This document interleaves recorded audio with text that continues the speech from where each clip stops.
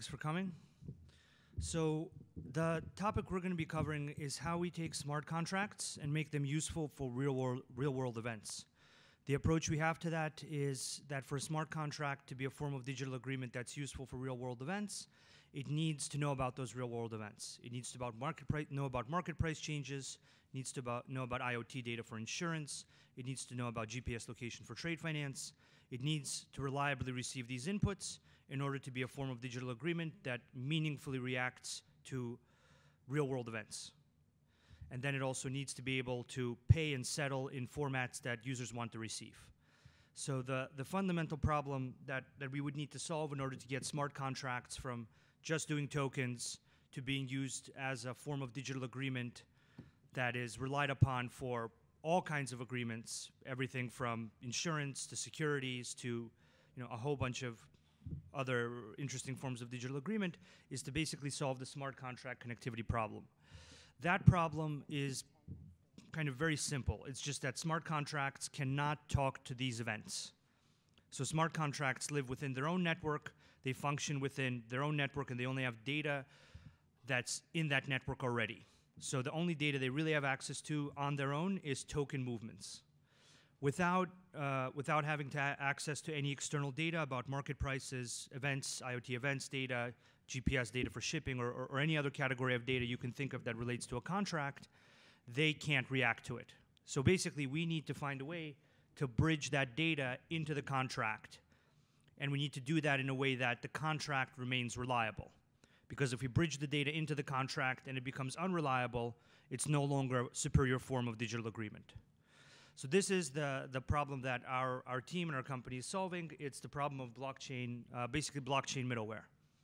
Providing that data to a smart contract while maintaining the security of a smart contract set up end-to-end, right? So what blockchain middleware like Chainlink does is it provides access to critical external data. It allows smart contracts to affect other systems off-chain, whether those are internal systems or whether those are third-party payment systems, institutional or retail. And blockchain middleware also can be used to have contracts on one chain like Ethereum talk to other contracts on other chains like Hyperledger or any other variant of chains. So basically the goal of blockchain middleware is the glue that allows us to create fair and useful smart contracts. That's pretty much the focus of what we're seeking to attain. Now, the important point to remember when you're thinking about a smart contract end-to-end, when you're not just considering, okay, here's the middle piece of the contract, and it's running on 20,000 nodes, and it's very reliable in my opinion, the thing to really consider is what is the end-to-end setup of the contract, right? You really care about the end-to-end reliability. How is this highly secure thing in the middle being triggered? How is it actually delivering payment? Why would I rely on this form of digital agreement from end to end, right? This is where the security of blockchain middleware basically becomes paramount. If the thing triggering your highly secure contract is insecure, your end-to-end setup is insecure. Also, the model of smart contracts is that it's a highly deterministic model compared to traditional digital agreements. So traditional digital agreements have tons of fallback systems. So they have, delays, and they have reversals, and they have all these things that allow people to fix problems. Smart contracts are much more deterministic in the sense that one of their greatest benefits is that they will execute as written in a deterministic, highly predictable, reliable way.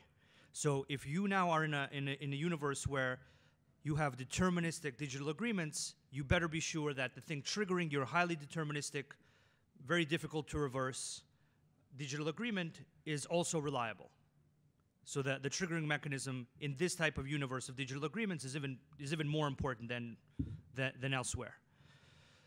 So to solve this problem, you basically look at the security and reliability properties of a blockchain middleware like Chainlink.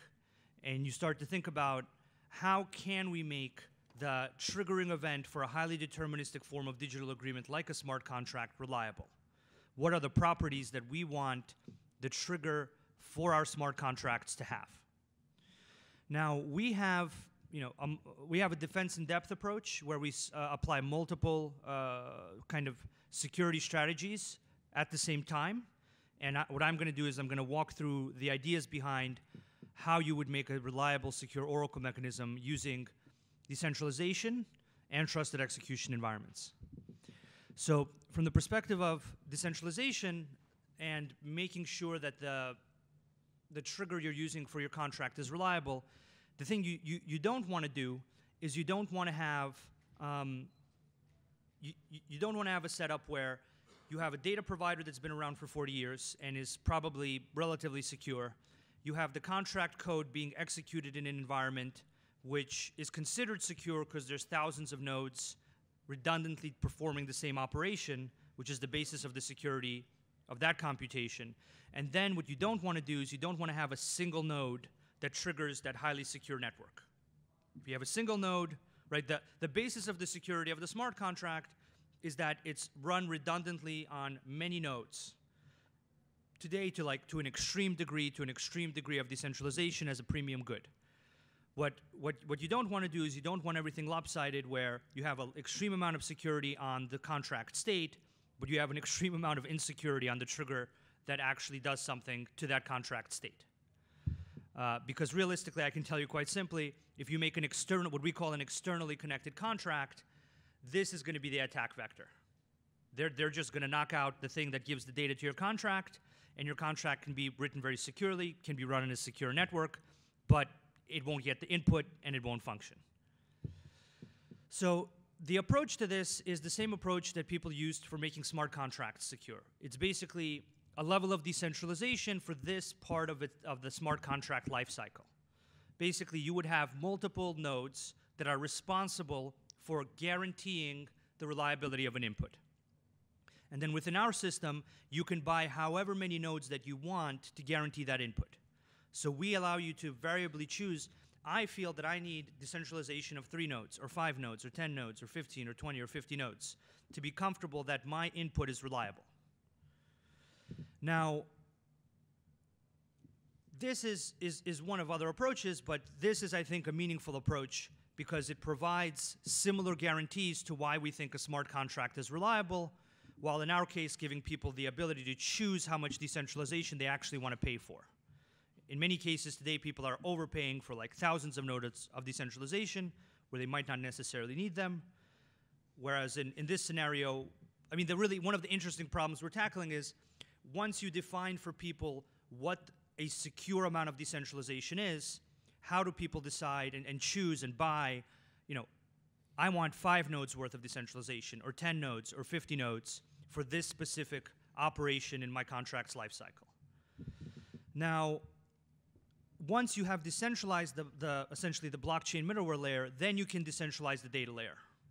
Then you can say, I want multiple data providers, or I want one data provider, or I want 5 nodes going to one data provider, 5 nodes going to another data provider. But until you decentralize the delivery mechanism for those inputs and make it reliable, you can't really decentralize any side of the inputs. Now, what I think we should do very quickly is we should just walk through an example to put this a bit more in context. So let's say we have a contract where we're paying for delivery of some type of good, whether from a supplier or retail, some good that we want to pay out automatically because the supplier wants to be paid automatically, and we want to pay them based on successful delivery, and we have metrics we can track. So in this scenario, you would use Chainlinks that pull from something like EasyPost or Flight Stats. Both of those data feeds can separately verify that the package is at a certain place or that the method of transporting the package has arrived. And your contract can now be written around these external events using Chainlinks that provide this data to the contract. Then once the goods are delivered, you're going to need to pay. Commonly when people need to pay, they need to do a price calculation. If you're paying in crypto, you would need to do a crypto price calculation. Your contract would not even know what the prices of Ether or anything else was. So you now need a reliable mechanism to tell your contract, okay, it's Tuesday at 5:52 p.m. What is the actual amount I should pay relative to the market prices? And at that point, you would basically, to assure the reliability of the input, get multiple inputs about that, either from one data source, multiple data source, And that would give you the assurance that both the package has arrived and that you're paying for it using the correct amounts. And if somebody wanted to knock on your externally connected contract, they would have to knock out more and more systems. Just like if somebody wants to mess with the contract state, they have to knock out a massive amount of systems, right? It's essentially the same security model applied to the blockchain middleware layer in order to create externally connected contracts. Then the next thing that blockchain middleware is quite good at is making sure that contracts are able to talk to useful systems. So if this is a large shipment, you're probably going to use institutional banking systems, and you're going to pay out using a traditional banking system to whoever the suppliers are in one or multiple countries. That means you're going to have to send SWIFT payment messages. You're going to have to send any number of different traditional payment methods, because that's the payment method people use today. Will that be the payment method people use forever? Who knows, right? But for the next couple of years, people want to be paid in their bank account. So this is another dimension of what blockchain middleware provides for both retail and for institutional payments. As you can see, the goal here is that you have reliable inputs and you have a method of payment that makes your contract appealing to users. That's basically the main focus of what a successful, secure blockchain middleware would achieve. Now, the goal for us is essentially the creation of building blocks that smart contract developers in various chains can use to build their contracts. We feel that once there's a multitude of inputs and outputs that can be built around core smart contract code, we will see a massive increase in the amount of applications that are externally connected and therefore much more useful, right? So if you were to try to build something like Uber, before you had a GPS API, before you had SMS APIs, and before you had payments APIs, the people building Uber, they would write their core Uber code, and then they would need to build 3 new businesses. They would need to build SMS, API, functionality, GPS, and payments capabilities. That's kind of the situation we have today in smart contract land. I'm a good developer. I can write good core code. But when I try to get my contract doing something in the real world or affecting real world changes, I run into a wall.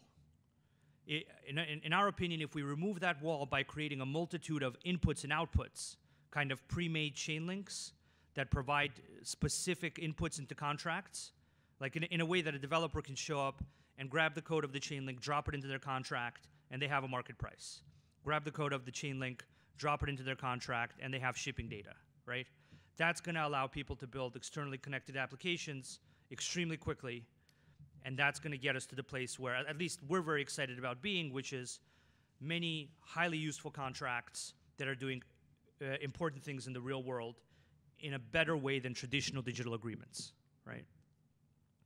So the first approach, as we just chatted about, was decentralization and making sure the inputs are reliable within the scope of the same logic as contracts themselves, which is just redundancy of a mechanism that you want to make reliable. The next piece of our approach to make sure there's end-to-end reliability is basically the use of trusted execution environments. Trusted execution environments made by companies like Intel, using Intel SGX, are specific.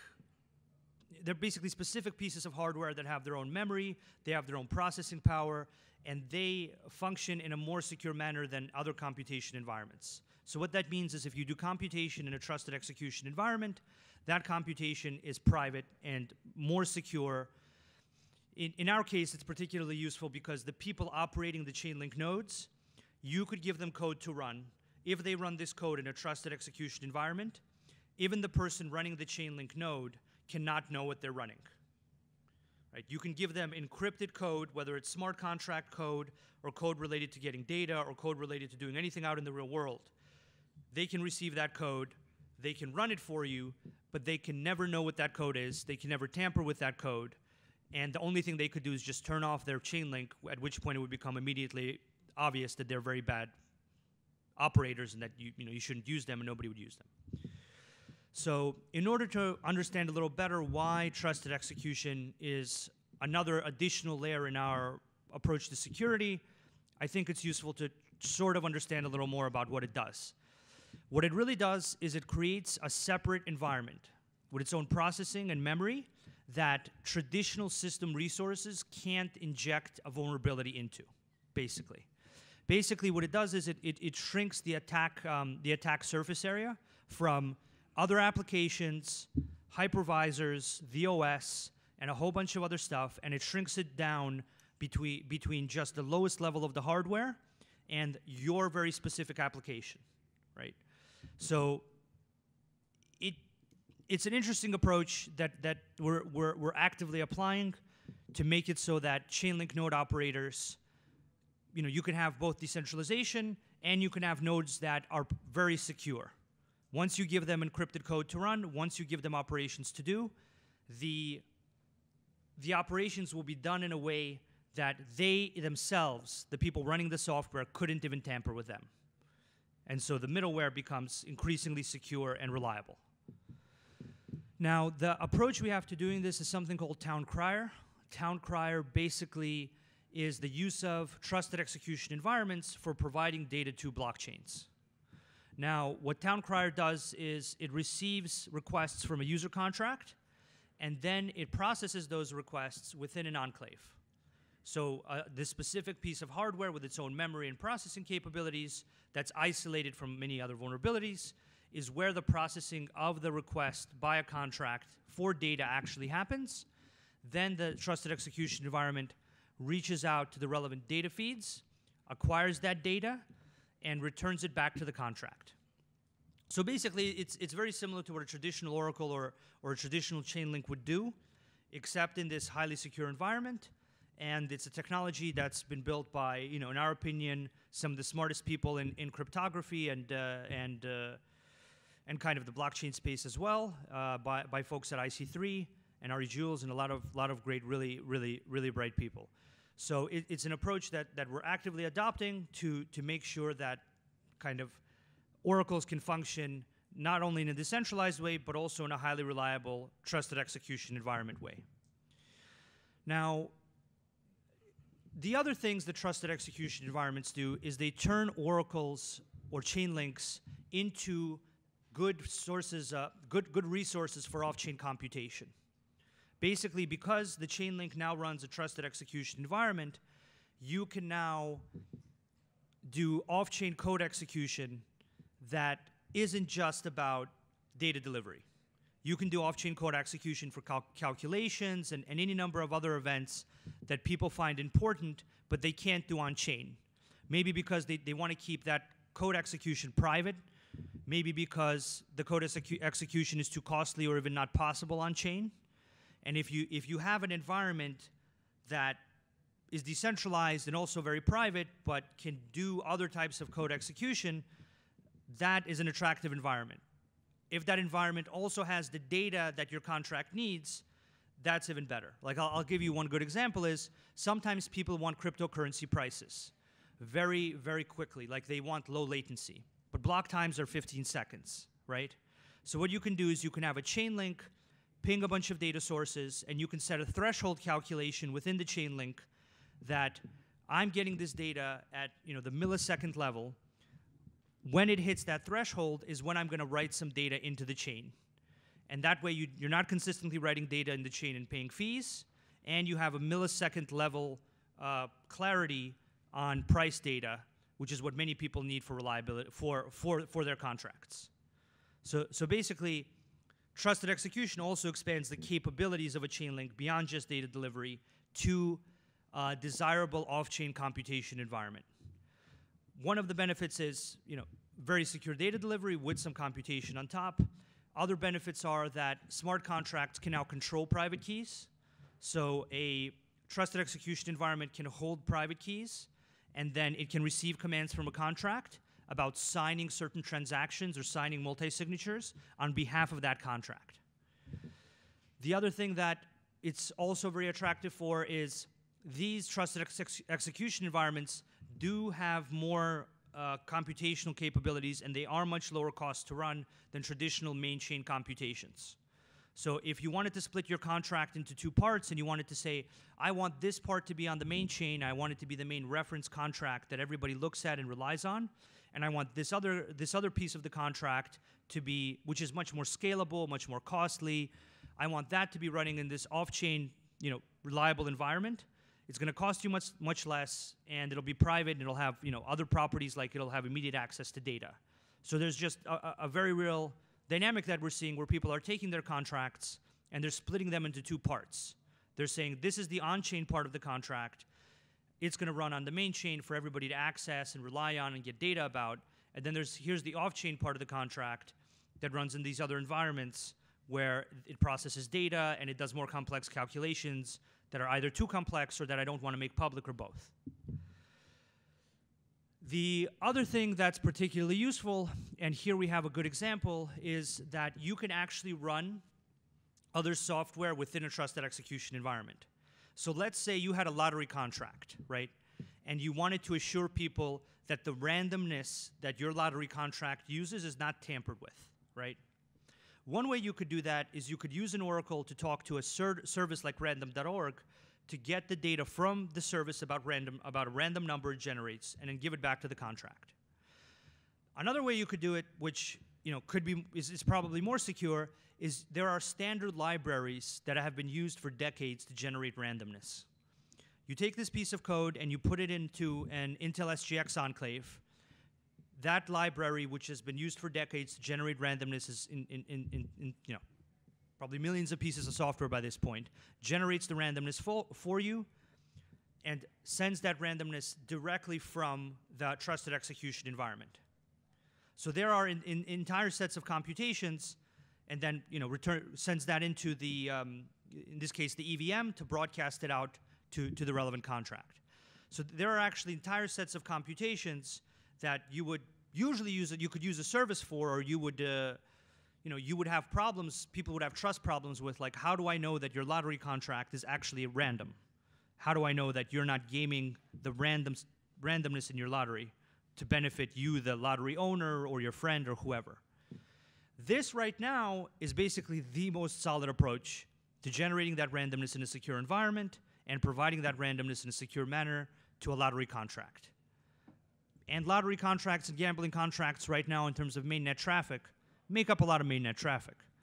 I don't know if that's going to be the case in however many months or years, but this is a genuine thing that raises the security of those contracts in an immediate way, because you now have a computational environment that's more reliable. And in our case, that computational environment is then replicated across multiple nodes to make a decentralized, what's called a decentralized Oracle network. So this is really the two kind of fundamental approaches we have. We have the decentralized approach, where you have however much redundancy you want to purchase for assuring that an input is reliable. And then the decentralization you're purchasing is people running highly secure, highly reliable pieces of software that even they could not tamper with. And so this might mean that you might need to buy only a certain amount of nodes, or if you buy many nodes, you know that they're running environments which are extremely reliable. What we really hope, and what we're kind of really working towards, is that this large degree of reliability from both a decentralization and a trusted execution environment perspective will allow us to create a large collection of inputs. Basically, what we're doing now is we're taking Chainlink and we're wrapping it around kind of many APIs. And we're basically making something that a developer could use in a minute or two. So instead of a developer going and learning an API and then figuring out a piece of middleware and then connecting to their contract, what's going to happen is they're going to show up to a very large list of pretty much almost every resource they could want to connect their contract to. They're going to take a small piece of code from the resource they want on that list. They're going to drop it into their contract, and they're going to have that resource working in their contract without needing to learn the API of the resource, without needing to know anything about, other than that, this is the resource I need, and this is a reliable system, and here are the, for example, the reputation metrics of this node operator who's delivering this resource to me. So, yeah, the goal for us is that we create this large collection of inputs and outputs that takes the smart contract space to like another level of usefulness, beyond just token movement, which is where we personally feel about 80 to 90% of the real use is, and what will allow smart contracts as a whole to become the dominant form of digital agreement. Kind of that's what our company is really trying to move the space towards. Am I good on time, or questions? No questions? Questions? Couple minutes? Okay. I think I did that exactly the way I was supposed to, which is good but rare. So, yes, questions?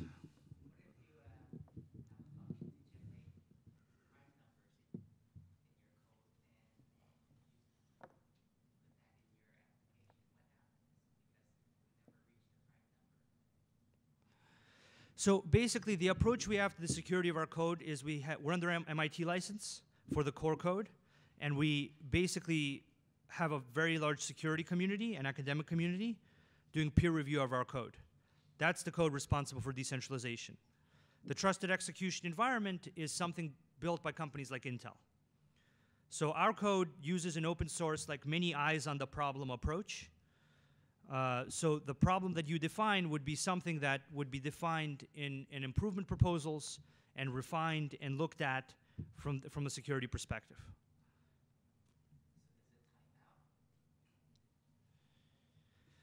So basically, people would do testing and figure out whether the functionality you're describing is a relevant risk or it isn't, if that makes sense.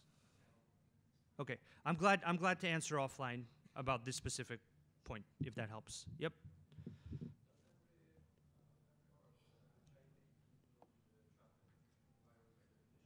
Sorry, could you speak louder? I'm sorry. No, it's just an option.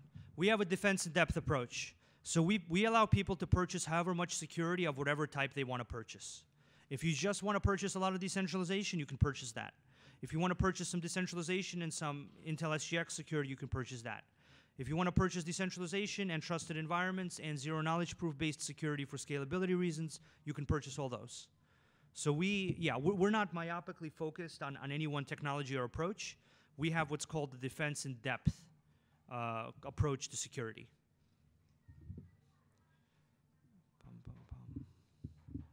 Yep. Mm-hmm.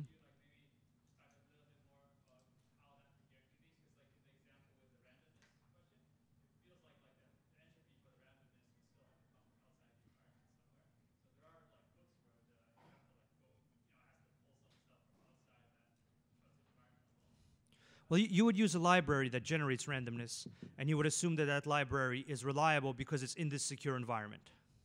So the library itself is secure, but to generate random number, you need entropy. So you need random information in the world. And so wouldn't that come from outside the environment anyway? So someone could hack the entropy source. You could do it that way if you want. You could have some method of doing it internally within the trusted execution environment. Basically, trusted execution environments are relatively new technology, so that's why you probably haven't heard a ton about it. But it's one of many approaches that it's an approach we think has a possibility of being successful in providing certain guarantees.